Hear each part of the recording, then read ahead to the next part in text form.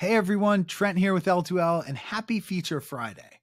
As always, our Feature Friday segment highlights some of the new features, overlooked features, or just ways that we think we can help you optimize your use of L2L in your daily work. So let's dive in and see what's in store for today. So as you see here on the screen, our first Feature Friday update is a single sign-on to the operator portal.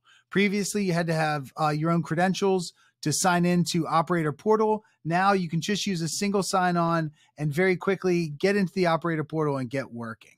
Our second feature today is a new feature called the Split Product Order.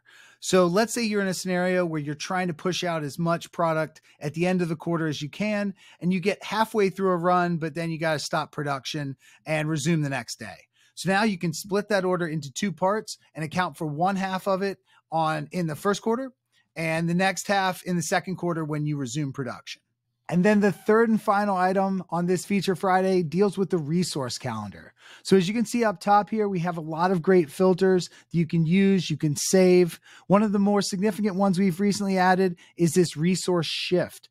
So you can now group resources by shift and see exactly what's happening during that shift. And another new view in the scheduler shows you items based on scheduled date.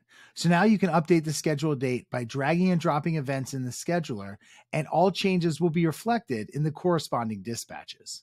Hope you all have a great Feature Friday. And if you have any questions, contact us at support@l2l.com. Thanks, everyone.